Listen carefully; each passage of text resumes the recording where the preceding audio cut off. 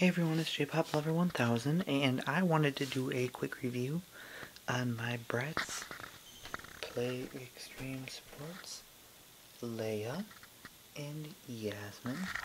I did get them at this one toy store in my East Town mall called Go Toys, and guess how much they were? $24.99. They were originally only $10, but I had to get them because they don't sell these ones anymore. And I don't have her. And I have her, but she's in like one of those cheap little $5 boxes where it's just the doll by herself at Walmart for $5. You know, like the ones like Raya came in and stuff. But anyways, yeah. So I got Xtrem Skydiving Yasmin. Again. And her cool accessories. And she came with a trophy. And a backpack. And a helmet. That's really it. And she has that kind of material that if you touch it too much, like it wears off on your fingers. It's kind of lame.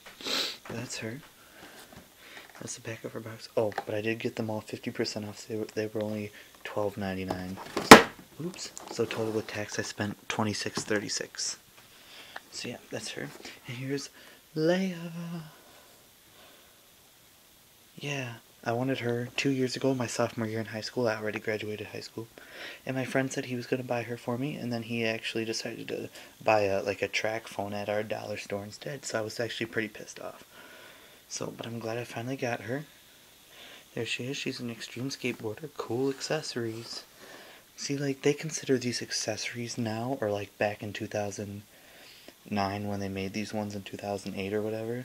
They consider these accessories. Accessories are like earrings, bracelets, compact makeups, makeup brushes, necklaces, you know, sunglasses, all that fun stuff, cell phones. Those are accessories.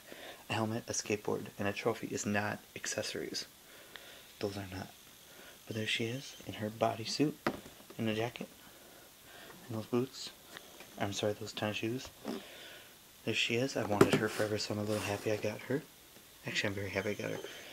Also $24.99, but yep, I got her also half off. So those are my two dolls. I want to know what one you guys like better, Yasmin or Leah. Face-wise, I like Yasmin. She looks kind of dead, just like kind of like one of those girls that's just like, yep, life sucks, I don't care. And Yasmin just looks really nice and pretty. I like this Yasmin. Alright, thank you guys for watching. Bye.